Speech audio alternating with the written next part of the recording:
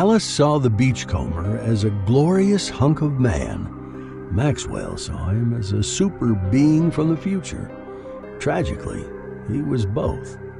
That's next on the Lost Sci-Fi Podcast, with at least one lost, vintage sci-fi short story in every episode. If you enjoy these lost sci-fi short stories, you will love the 50-book bundle of audiobooks at lostsci-fi.com. 27 hours of vintage sci-fi, all 27 hours, for only $9.88 when you use the promo code PODCAST. Today's author is yet another sci-fi fan turned sci-fi writer. But unlike many sci-fi writers, he was also a harsh sci-fi critic. Damon Francis Knight was born September 19, 1922, in Baker City, Oregon. A brave soul, Knight moved across the country to New York City when he was 17 to live in poverty in a number of shared apartments with science fiction fans, writers, and editors. He was a member of the Futurians, along with CM Kornbluth, Frederic Pohl, and others. His first real impact in the world of science fiction came from his first review, which appeared in a fanzine when the original version of AE Van Vogt's The World of A appeared in Astounding Science Fiction magazine in 1945. By the way, The World of A was the first hardcover science fiction novel published after World War II in 1948. When Van Vogt revised his novel in 1970, he commented on Knight's review, saying, and I quote, "I foresaw a brilliant writing career for the young man who had written so poetical an attack." Damon Knight is generally acknowledged to have been the first outstanding science fiction critic. He wrote around 17 novels and more than 100 short stories. His work found its way to television when the short story To Serve Man appeared on The Twilight Zone in 1962. It's been said that it's one of the best-known and highly regarded episodes of the series. To Serve Man won a 50-year Retro Hugo in 2001 as the best short story of 1950. From Imagination Stories of Science and Fantasy, in December 1952, turn with me to page 76 for The Beachcomber by Damon Knight. Maxwell and the girls started their weekend on Thursday in Venice. Friday, they went to Paris. Saturday to Nice. And on Sunday, they were bored. Alice pouted at him across the breakfast table. "Vernon, let's go someplace else," she said. "Sure," said Maxwell, not too graciously. "Don't you want your bug eggs?" Alice pushed them away. "If I ever did, I don't now. Why do you have to be so unpleasant in the morning?"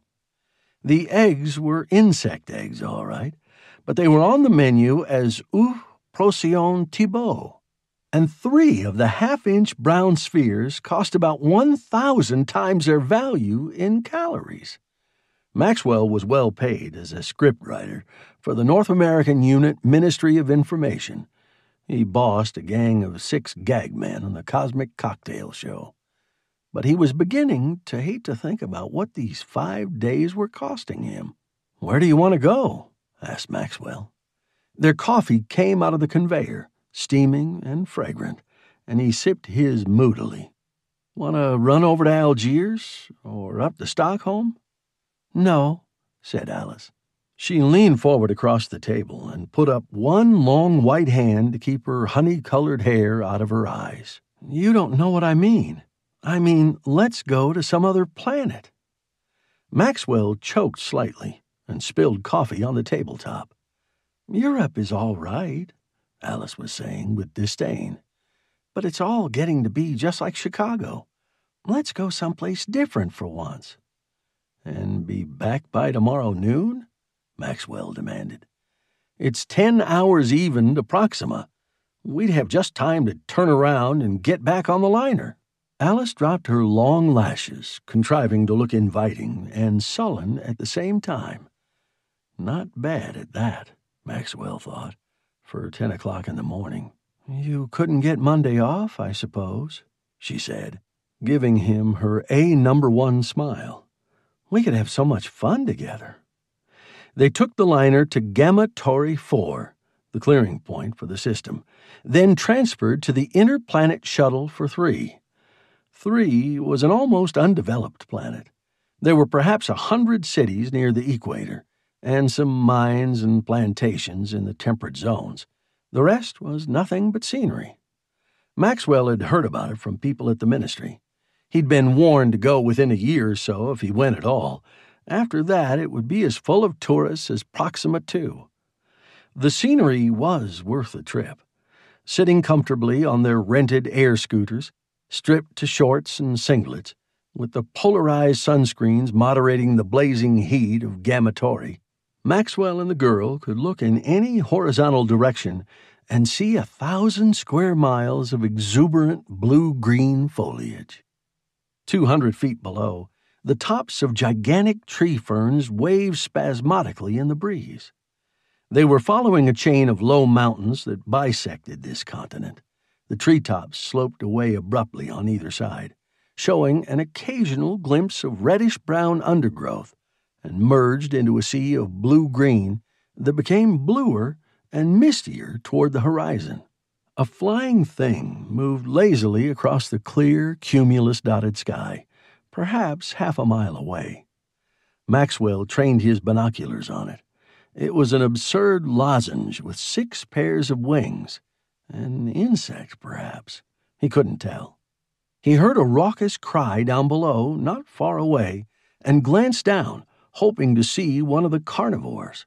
But the rippling sea of foliage was unbroken.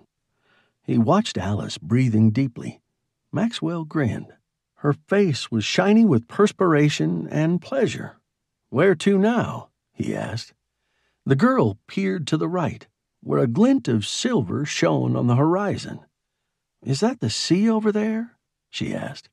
"If it is, let's go look for a nice beach and have our lunch." There were no nice beaches.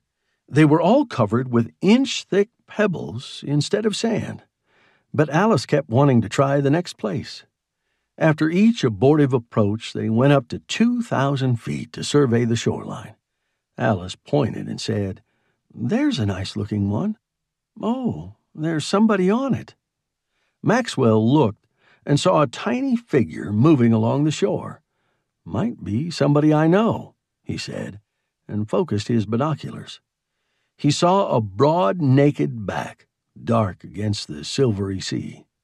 The man was stooping, looking at something on the beach. The figure straightened, and Maxwell saw a blazing crest of blonde hair, then a strongly modeled nose and chin as the man turned. "Uh-oh," he said, lowering the binoculars. Alice was staring intently through her binoculars. "Isn't he handsome?" she breathed. "Do you know him?" "Yeah," said Maxwell. "That's the Beachcomber. I interviewed him a couple of times. We'd better leave him be." Alice kept staring. "Honestly," she said, "I never saw such a— Look, Vernie, he's waving at us." Maxwell looked again. The Beachcomber's face was turned up directly toward them. As Maxwell watched, the man's lips moved unmistakably in the syllables of his name. Maxwell shortened the range and saw that the Beachcomber was indeed waving. He also saw something he had missed before. The man was stark naked. "He's recognized me," he said, with mingled emotions. "Now we will have to go down." Alice took her eyes away from the binoculars for the first time since they had sighted the man. "That's silly," she said.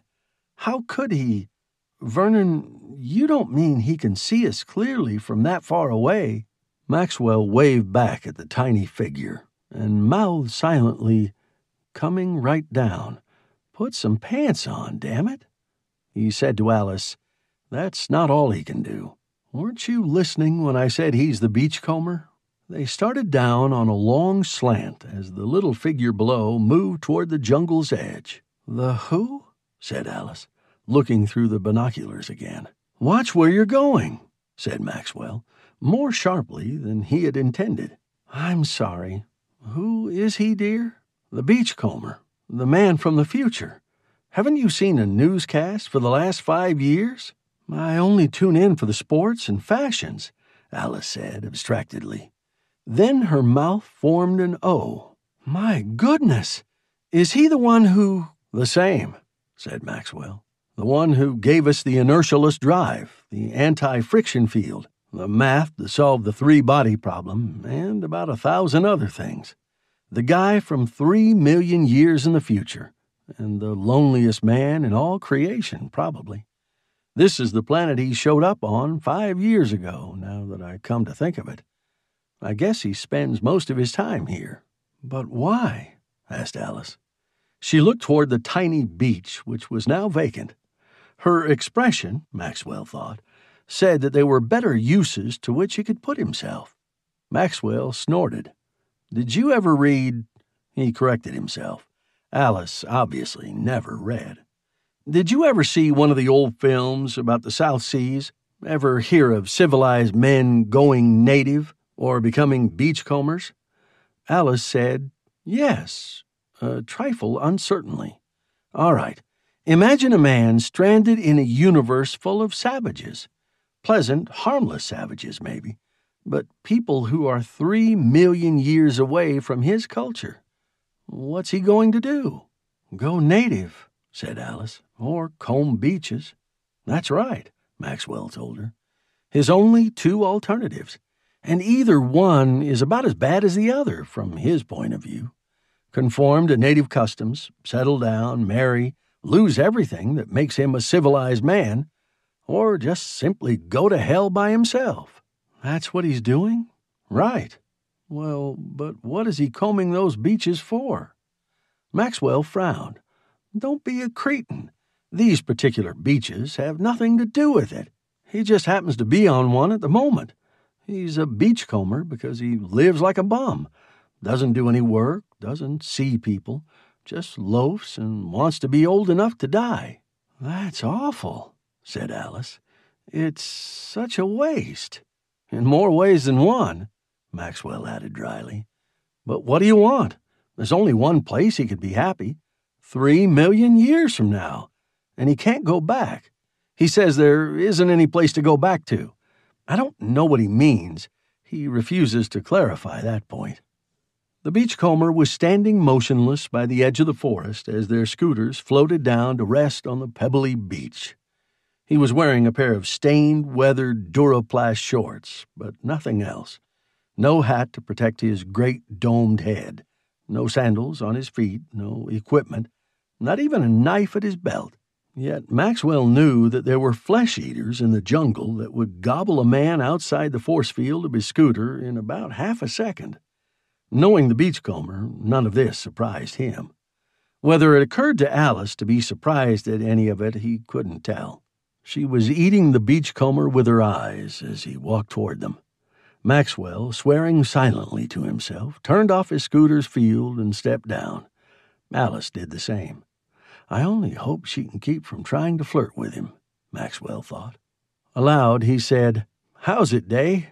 "All right," said the beachcomber. Up close, he ceased to be merely impressive and became a little frightening. He stood over 7 feet tall, and there was an incredible strength in every line of him. His clear skin looked resilient but hard. Maxwell privately doubted that you could cut it with a knife. But it was the eyes that were really impressive. They had the same disquieting, alien quality as an eagle's.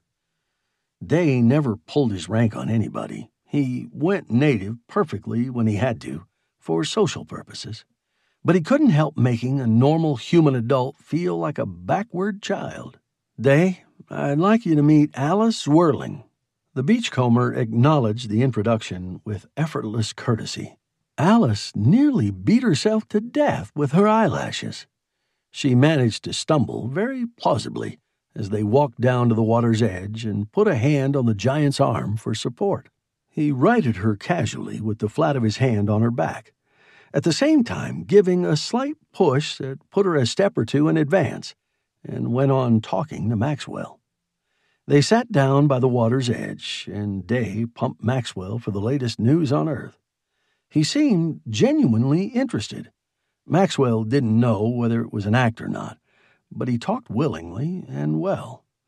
The beachcomber threw an occasional question Alice's way, just enough to keep her in the conversation. Maxwell saw her gathering her forces and grinned to himself. There was a pause, and Alice cleared her throat. Both men looked at her politely. Alice said, "Day, are there really man-eating animals in this jungle? Vernon says so, but we haven't seen a one all the time we've been here." And her gaze ran down the beachcomber's smooth, naked torso, and she blushed very prettily. "I mean," she added, and stopped again. The beachcomber said, "Sure, there are lots of them. They don't bother me, though." She said earnestly, "You mean you walk around like that in the jungle, and nothing can hurt you?" "That's it." Alice drove the point home. "Could you protect another person who was with you, too?" "I guess I could." Alice smiled radiantly. "Why, that's too good to be true. I was just telling Vernon before we saw you down here that I wished I could go into the jungle without the scooter to see all the wild animals and things. Will you take me in for a little walk, Day? Vernon can mind the scooters. You wouldn't mind, would you, Vernie?" Maxwell started to reply, but the beachcomber forestalled him. "I assure you, Miss Whirling," he said slowly, "that it would be a waste of your time and mine." Alice blushed again, this time not so prettily. "Just what do you mean?" she demanded. Day looked at her gravely. "I'm not quite such a wild man as I seem," he said. "I always wear trousers in mixed company," he repeated with emphasis. "Always." Alice's lips grew hard and thin, and the skin whitened around them. Her eyes glittered. She started to say something to the beachcomber, but the words stuck in her throat. She turned to Maxwell. "I think we'd better go." "We just got here," Maxwell said mildly. "Stick around." She stood up. "Are you coming?" "Nope." Without another word, she turned, walked stiffly to her scooter, got in, and soared away. They watched the tiny, shining speck dwindle and disappear over the horizon. Maxwell grinned and looked at the beachcomber. "She had that coming," he said. "Not that she's out anything. She's got a return ticket." He put a hand behind him to hoist himself to his feet. "I'll be going now, Day. Nice to have—" "No, stay a while, Vern," said the giant. "I don't often see people." He looked moodily off across the water. "I didn't spoil anything special for you, I hope." "Nothing special," Maxwell said. "Only my current light of love." The giant turned and stared at him, half frowning. "What the hell?" said Maxwell disgustedly. "There are plenty of other pebbles on the beach." "Don't say that." The beachcomber's face contorted in a blaze of fury. He made a chopping motion with his forearm. Violent as it was, the motion came nowhere near Maxwell. Something else, something that felt like the pure essence of wrath, struck him and bowled him over, knocking the breath from him. He sat up, a yard away from the giant, eyes popping foolishly. "What?" he said. There was pain and contrition in the beachcomber's eyes. "I'm sorry," he said. He helped Maxwell up. "I don't often forget myself that way. Will you forgive me?" Maxwell's chest was still numb. It was hard to breathe. "Don't know," he said with difficulty. "What did you do it for?" Sunlight gleamed dazzlingly on the beachcomber's bare head. His eyes were in deep shadow, and shadow sketched the bold outline of his nose, marked the firm, bitter lines of his mouth. He said, "I have offended you." He paused. "I'll explain, Vernon. But there's one condition. You must never tell anybody else, ever." He put his big hand on Maxwell's wrist, and Maxwell felt the power that flowed from him. Almost hypnotically, he knew he never would be able to. He was aware his mind was being schooled in what to remember. "All right," said Maxwell. A curious complexity of emotions boiled inside him. Anger and petulance, curiosity and something else. Deeper down, a vague, objectless fear. "Go ahead." The beachcomber talked. After a few minutes, he seemed almost to forget Maxwell. He stared out across the silver sea, and Maxwell, half hypnotized by the deep, resonant voice, watched his hawk-like profile in silence. Dimly, he saw the universe the beachcomber spoke of, a universe of men set free. Over that inconceivable gap of time that stretched between Maxwell's time and theirs, they had purged themselves of all their frailties. Maxwell saw them striding among the stars, as much at home in the pitiless void as on the verdant planets they loved. He saw them tall and faultless and strong, handsome men and beautiful women, all with the power that glowed in the beachcomber, but without a hint of his sadness. He tried to imagine what the daily life of those people must be like, and couldn't. It was 3 million years beyond his comprehension. But when he looked at the beachcomber's face, he knew that the last men were human beings like himself, capable of love, hate, and despair. "We had mating customs. It would seem peculiar to you," said the beachcomber after a while. "Like elephants, because we were so long-lived, you know. We married late, and it was for life. My marriage was about to take place when we found the enemy." "The enemy?" said Maxwell. "But didn't you say you were the only dominant life form in the whole universe?" "That's right." The beachcomber outlined an egg-shaped figure with a motion of his cupped hands caressingly. "The universe, all of it, everything that existed in this space, it was all ours. But the enemy didn't come from this universe." "Another dimension?" Maxwell asked. The beachcomber looked puzzled. "Another," he said, and stopped.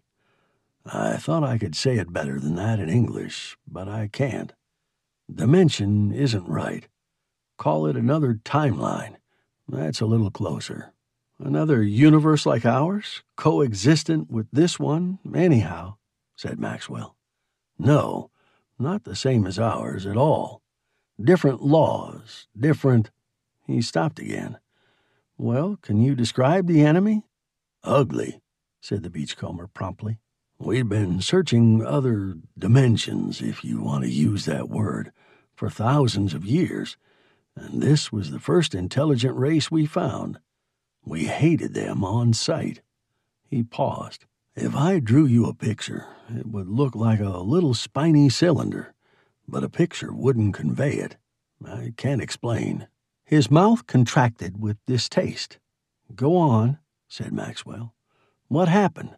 They invaded you?" "No, we tried to destroy them. We broke up the crystal spider webs they built between their worlds. We smashed their suns, but more than a quarter of them survived our first attack. And then we knew we were beaten. They were as powerful as we were, more so in some ways." "Wait, I don't get it," said Maxwell unbelievingly. "You attacked them without provocation? Wiped out 3/4 of them, simply because—" "There was no possible peace between us and them," said the beachcomber, "and it was only a matter of time before they discovered us. It was simply chance that we made the contact first. What would an unspoiled South Sea Islander have made of the first atomic war?" Maxwell wondered. Morals of one society didn't apply to another, he knew.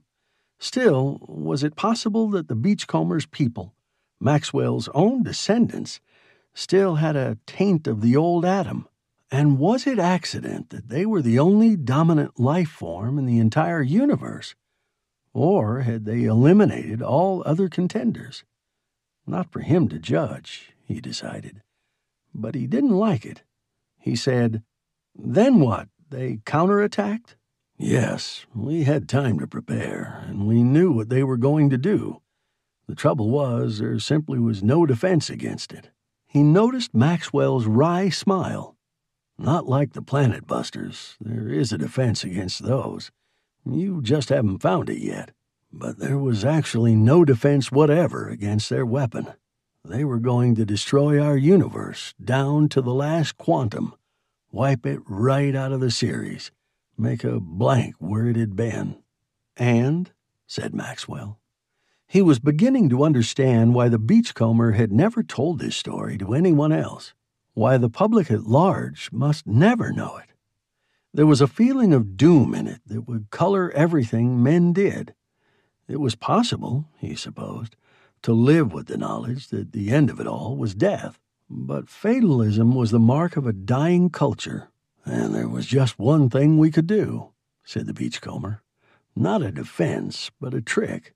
At the instant before their weapon was due to take effect, we planned to bring our universe back 3 million years along its own timeline.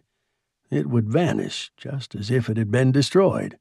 Then, if it worked, we'd be able to return, but on a different timeline. Because, obviously, on our own line, nothing like this doubling back had already happened. Changing the past changes the future. You know the theory. Yeah. So you were too late? Is that it? You got away, but all the rest were destroyed? The timing was perfect, said the Beachcomber. All the calculations were perfect. There's a natural limit to the distance in time any mass can travel, and we managed to meet it exactly. 3 million years. I wish we hadn't. If we hadn't, I could go back again. He stopped, and his jaw hardened. There isn't much more to tell, he said. I happened to be chosen to execute the plan. It was a great honor, but not an easy one to accept. Remember, I was about to be married. If anything went wrong, it meant that we'd be separated forever. We couldn't even die together. But I accepted, and then I set up the fields and waited for the attack. Just 1 microsecond before it would have reached us, I released the energy that was channeled through me, and the next instant, I was falling into the ocean out there. He turned a tormented face to Maxwell. It was the worst possible luck, he said. You can see for yourself. There was less chance of my landing anywhere near a planet than of finding one given pebble on all the beaches of this planet. Maxwell felt as if he had missed the point of a joke. I still don't understand, he said. You say you landed, but what about the universe? Where did it? The Beachcomber made an impatient gesture. You don't think we could bring it back into a space it already occupied, do you? It was in stasis, all but a fraction out of this timeline. Just a miniature left so that it could be controlled. A model of the universe so big, he spread his thumb and forefinger an inch apart. Just a pebble. Maxwell's jaw dropped open. He stared at the giant. You don't mean you... Oh, yes, said the Beachcomber. I landed about 20 miles out from shore 5 years ago. He stared out across the sea while his fingers groped nervously among the pebbles at his feet. And when I hit the water, he said, I dropped it. The Beachcomber by Damon Knight. Damon Francis Knight, sci-fi fan, writer, award winner, critic, and teacher, died April 15, 2002. He was 79 years old. Next week on the Lost Sci-Fi Podcast, granting the need for money, a man will do any dangerous job that comes along. Boardman was such a man. Airline diving off Uranus, the job. That's next week on the Lost Sci-Fi Podcast. With at least one lost vintage sci-fi short story In every episode,